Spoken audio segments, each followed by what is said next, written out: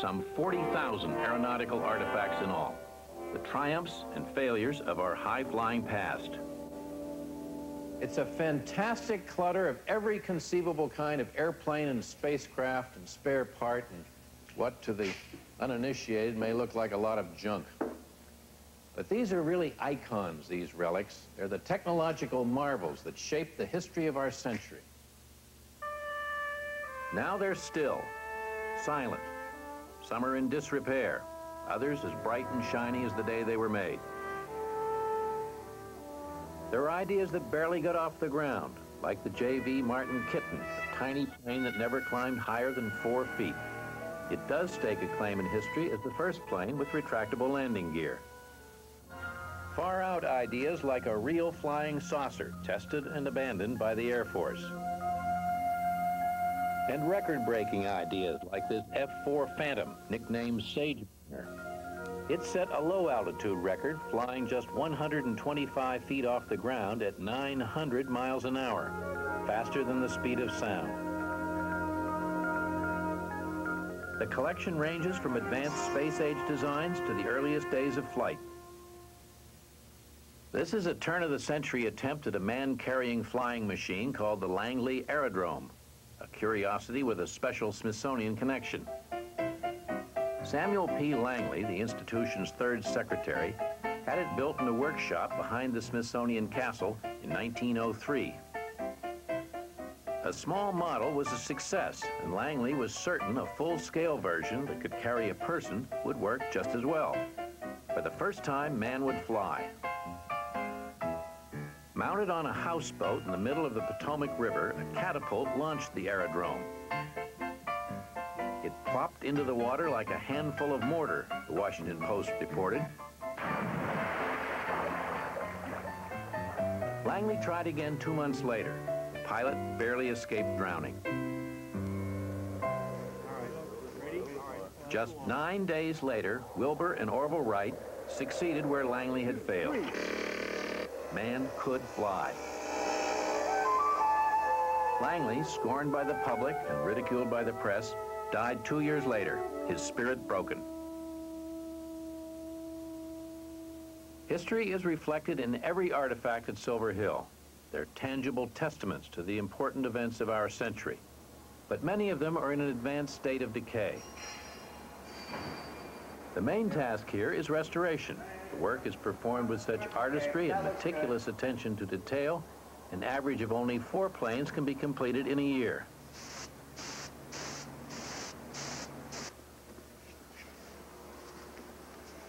The first step in any renovation is the complete disassembly of the airplane. Every step and every piece is photographed, not only for the archives, but to ensure that what's been taken apart can be put together again. The metal parts of an aircraft are treated for corrosion. Damaged pieces are repaired. Those beyond help or missing are replaced with duplicates, made to order at Silver Hill.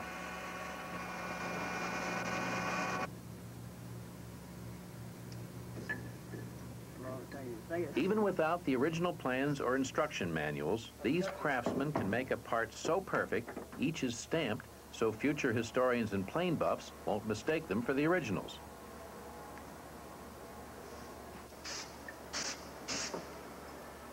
The desire for accuracy goes all the way to the paint job. It'll be about the same size as the nut when you get through. Careful study determines the colors and markings most significant for each aircraft. All right, let's go that way. Even hand-painted instructions are carefully reproduced.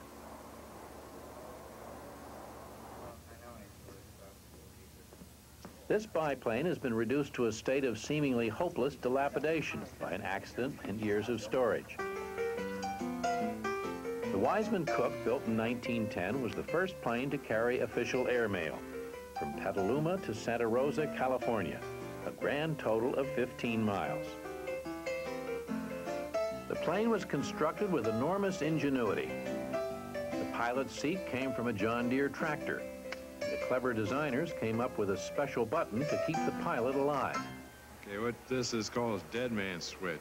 You had to keep pressure on this at all times. If the pilot were to fall out of the airplane on a rough landing, He would let go of this button, and this would kill the engine. So the airplane wouldn't run over him.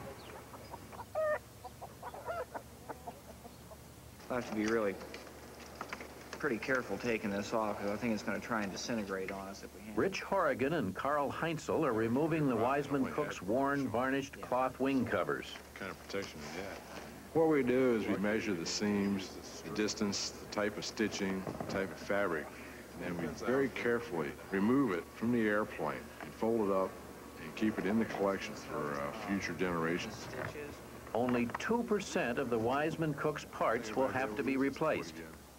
They even try to save the string that ties the covers to the wings. Let me try and pull a piece. I don't know. It's rotten. Now, the reason I'm taking you The up finished product, looking like new, will be put on display in the makeshift warehouse museums of Silver Hill. The public is invited. Tours by appointment. He even saw at that particular Mary Fike, another restoration expert, is one of Silver Hill's most popular guides. This particular case is covered with rubber. My first experience with an airplane was when I was 7 years old. There was an old barnstorming Jenny that came down and landed in a field near our house. And a 7-year-old looking at an airplane would be comparable to a 7-year-old today looking up in the sky and seeing a UFO. It was something that you never, ever expected to see. Never. And when you did see it, believe me, it made an impression. Jenny, the affectionate nickname of the Curtiss JN-4. In the 1920s, barnstormers flew them around the country, performing stunts and charging the locals for a ride in the sky. There were no rules and regulations about how you had to maintain them. There were no rules and regulations about being licensed, so people could buy them and could learn to fly and take up passengers on their very second flight after soloing. When America entered World War I in 1917, it was the Jenny that taught thousands of our aviation cadets how to fly. As simple as the Model T, forgiving to the raw recruit at the throttle, sturdy enough that a rookie could often walk away from a crash. Daring young men who began training in Jennies dreamt of becoming aces. With as little as 15 hours flying time, they rushed off to Europe, combat, and a life expectancy of less than 3 weeks. The planes they flew in battle are now part of our history. This is a real classic, a SPAD 13, the rugged French-built biplane that became one of the most famous fighters of World War I. Some of the most dashing and heroic names of the whole war are associated with SPADs. Eddie Rickenbacker, the Lafayette Escadrille, the Dawn Patrol. This one was flown by a young American lieutenant named Arthur Brooks. He went through 3 other SPADs before this, naming each one after his fiancée's alma mater, Smith College. This is Smith 4. Lieutenant Brooks downed 6 enemy planes, the last of them in this aircraft. I was surrounded, and that isn't a very good feeling. You didn't have time to do anything except to have every second to twist your head, as I figure a chicken does, any way that you can imagine, because you couldn't afford to be without knowledge as to where there was something coming from any angle, any height, or whatever. The plane flew 50 hours over the Verdun front during one of the most horrible battles of the entire war. You see this German cross? It marks a bullet hole, and there are 63 others like it in the plane. The fabric is cotton and too far gone to be restored. The wonder is that it's lasted as long as it has. But after restoration, the artists who work here at Silver Hill will have duplicated everything, bullet holes and all, including the 3 that hit the windshield right there, only inches from the face of Lieutenant Brooks. And I expected to die. It's simple as that. What are you going to do about it? I wasn't there just to play around, and I wasn't there to dog rob or anything else. I was there to do what I could for the United States of America.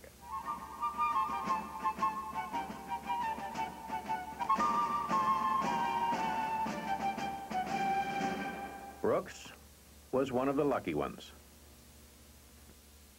War, for all its horror, usually advances technology. Engineers built on what they had learned during World War I and came up with better and better designs. Giuseppe Bellanca, one of the world's top designers, created the elegant Bellanca CF in 1922. It was the first successful single-wing plane with an enclosed cabin for the passengers.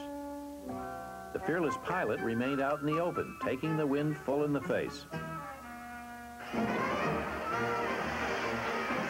5 years later, in 1927, America had a new hero, and Charles Lindbergh soloed across the Atlantic.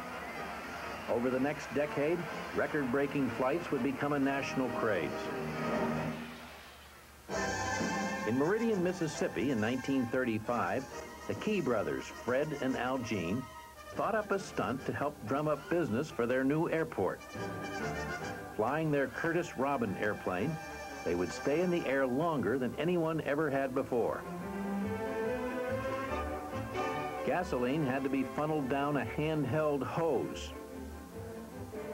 Food was delivered the same way, prepared by a Meridian ladies' auxiliary. Twice a day, the engine had to be lubricated, so one of the two brothers had to climb around the front of the plane on a specially designed catwalk.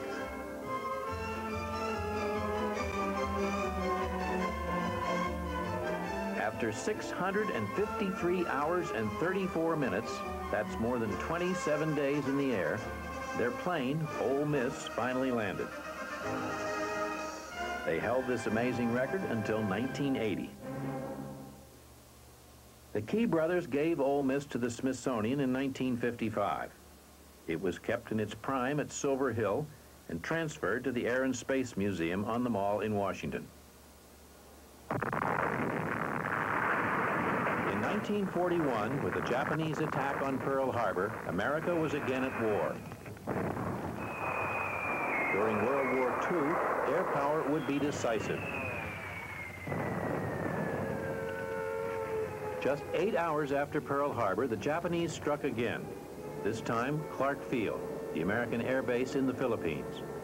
Not one plane was left intact. But from the wreckage, repair crews were able to mix and match enough pieces to put together a handful of flyable B-17 bombers to carry on the war.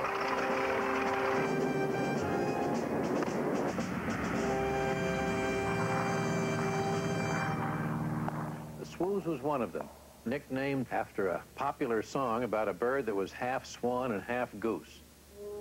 It's a fitting name for a plane that's a combination of different parts, but sturdy enough to fly missions across the entire Pacific.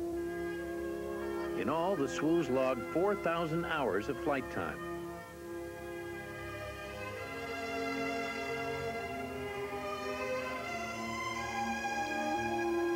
Fading away now are the names and flags of all the nations visited by the Swoos and the signatures of the men who flew her, painted or scratched on the fuselage.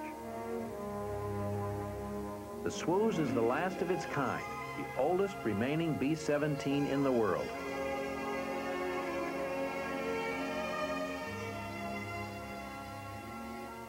At the beginning of the war, the B-17, the Flying Fortress, was the most advanced plane in the American arsenal.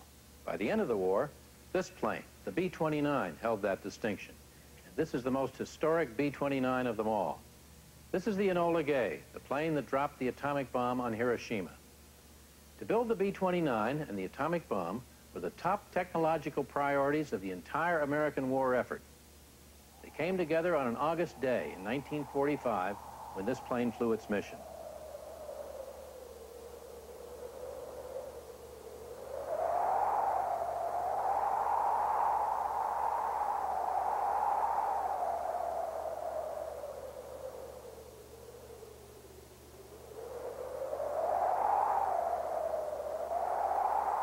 The Enola Gay is here at Silver Hill in storage, an eerie reminder of the beginning of our nuclear age. Preserving objects like the Enola Gay forces us to confront history head-on, and so do the planes of former enemies. there's a lot of lessons to be learned from things that happen like that. Preserving the technology of the time is probably one of the most important things. For 3 years, Mike Lyons and Joe Fischera have been working on the Folke Wulf 190, a German fighter considered one of the finest combat aircraft ever made. Okay, how's your gun barrel doing? Thousands of hours have been spent, hand sanding through layers of paint, tracking down missing parts, reconstructing the plane as it was in World War II. You feel proud of the fact that you are here working on this some 40 years after the event actually happened and able to retrieve a little bit of history by reassembling the airplane the way it looked in 1944. Only one thing could top the satisfaction that comes from the completion of a perfect job. It would be a thrill of a lifetime to be able to fly something like this. Just one time, that's all, just once.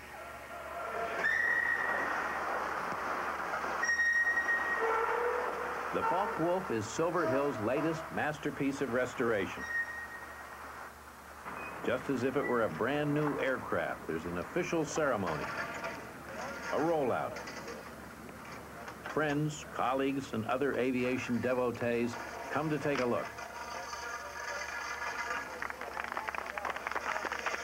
Paul Garber fought to make the air and space collections a part of the Smithsonian. He takes special delight in the work at Silver Hill.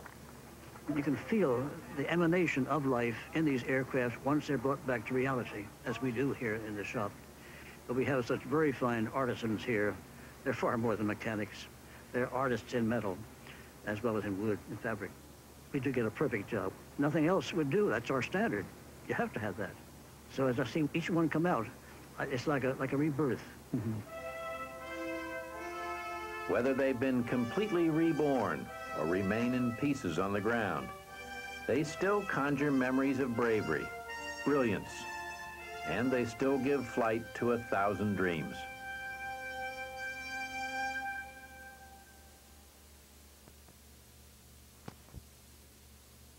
Port Oregon, Monday at 7:30.